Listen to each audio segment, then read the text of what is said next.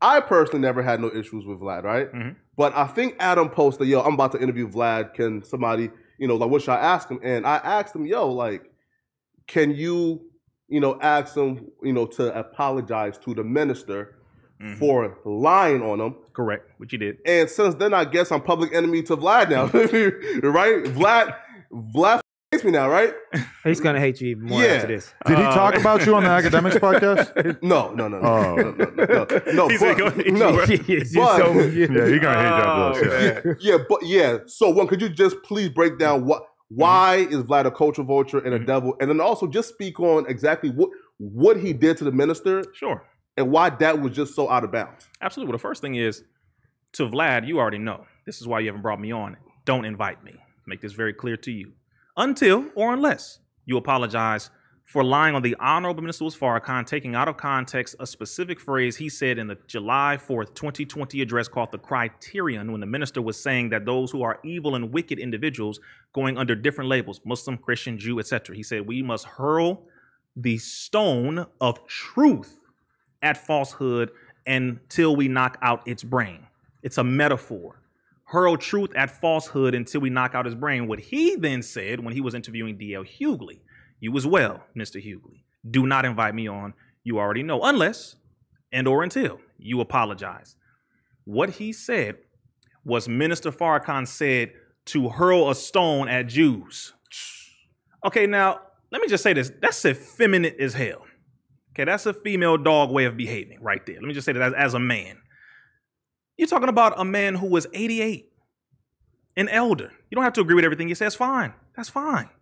But you don't have to lie on somebody. That's kind of, you're soft. There's something wrong with you. That's what any one of us who get up here lying on somebody, especially an elder who is fighting for the freedom of the people, black, white, whatever you want to call it, but knock that off. So when he did that, that's when I went off on him. And then that's when you saw West Coast Cam said, I'm not going on. That's when you saw Godfrey Comedian say, I'm never going back on. That's when you saw Lord Jamar say, I'm never going back on Vlad. Because so you kind of started that whole thing? I don't know if I started it, but I do know I was one of the first people who went out there and said that. Because, again, we have to respect. You may not respect our elders or our leadership. Fine. I do. And we all should be like that. Because if people can openly disrespect our elders, sure, everybody disrespects people to a degree. I get that. But no. There is a limit that we must make it very clear. This is an area that you will not cross right here. Pay respect, have respect. Even if you respectfully disagree, that's fine. Just do it respectfully. And once he was approached with that and we got to him, he knew, he issued an apology, but it wasn't really an apology. It was, a technical difficulty. Okay, hold on now. No, no, sir. You lied on this man. And you took his words completely out of context. Apologize. But when you have people who, frankly, white folks for the majority, but I do know a lot of white people who will apologize. But this one in particular, who is an atheist, but he's a Jew when it's convenient. All of a sudden, you not only don't feel that it's proper, but that it's even beneath you to apologize to Farrakhan. Listen, Mr. Vladislav. You should be very humble, and we all should. Just make it right. Simple as that. If you lie on someone, make it right. It's just that simple. But until then, like I said, don't invite me. And he's had members of the Nation of Islam on there, but he specifically hasn't invited me, especially after that. I said, no, I don't want you to invite me. I'm not interested. I don't care about fame. I don't care about the views. Don't invite me on until and or unless you apologize to the Honorable Minister Farrakhan. Now, and you even spoke on being militant, right? Now, when I think about militant, especially in 2022, I think about poor white folks. Yeah. For example, militias, yeah.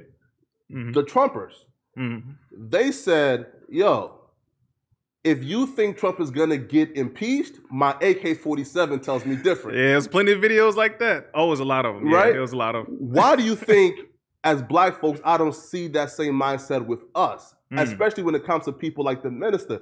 Do you think as black folks, we've been metaphorically beaten into submission to where we don't even think like that no more? Because, for example, if let's say